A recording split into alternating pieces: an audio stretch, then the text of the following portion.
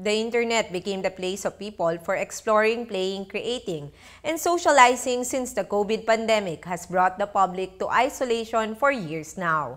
Many were moved from physical roaming the world to virtually roaming the world, and some fantastic technology advancements are bringing the people to the birth of metaverse. The word metaverse comes from the Greek word meta, meaning beyond, and verse, the construction of universe in English. Two words joined together would mean beyond our universe.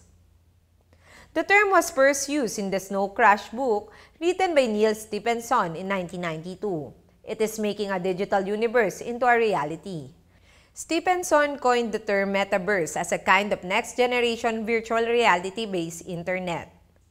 In the metaverse, people use avatars to represent themselves in socializing, playing, creating, and buying.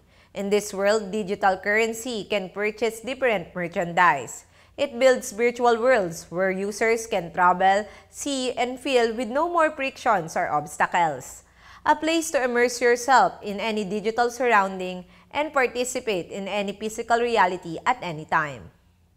To see where the metaverse for enterprise applications is headed in 2022 to 2025, it's best to look at companies like Google, Meta aka Facebook, Microsoft, and Apple, but also critical infrastructure companies like Nvidia and Qualcomm, and the fastest growing virtual native companies like Epic, Unity, and Roblox.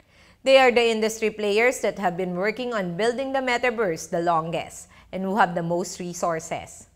Currently, no company would have the metaverse, just as no company owns the internet at the moment, as all the big tech companies globally are still competitors. I am Lovely Montoya of Manila STV.